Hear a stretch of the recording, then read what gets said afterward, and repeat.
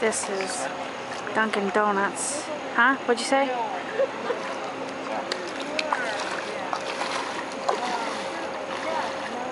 There goes Jeff walking into the water again. I was wanting to see how Kathy's house was down there.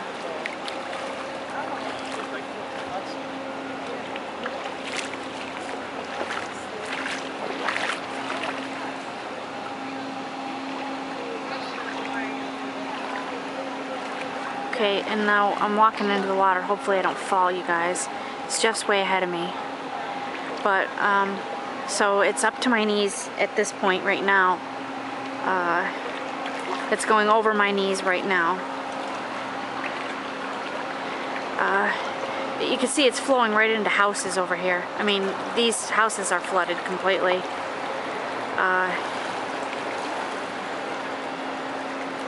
Flooded. This building, it's right up to the edge of the wall there, and that sits up high too.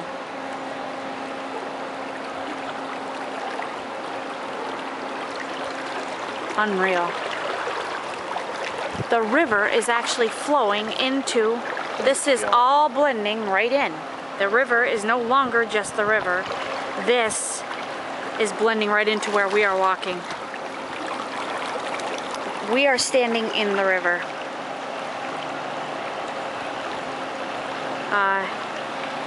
It looks like that side's higher over there, so I don't think they got much of it, but there's like debris floating by, and the current is very strong.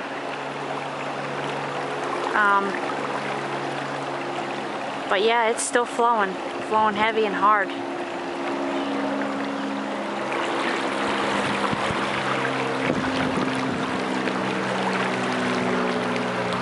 Flowing right into the, if you can see, that's the little monument that stands outside the courthouse in Owego here in the center. And the water is heading right up to it. I don't know what it looked like this morning. Here's somebody getting ready with a boat. I didn't see that, but where they came from. But here they are getting ready with a boat.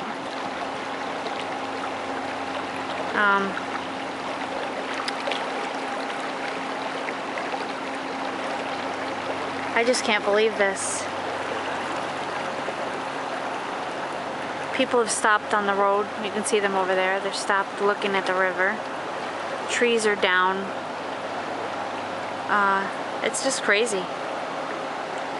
It's crazy.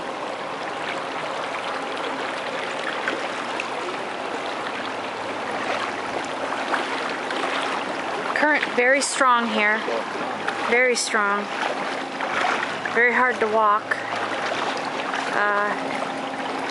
People standing over at the edge just looking on. I don't know how they got over there, but maybe they walked from the other side of the bridge, I'm assuming, because they don't want to get wet.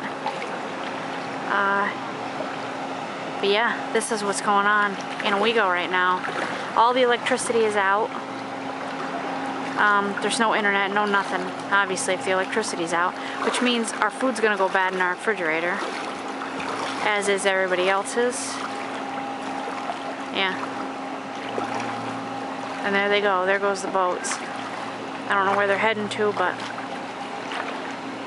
there they go.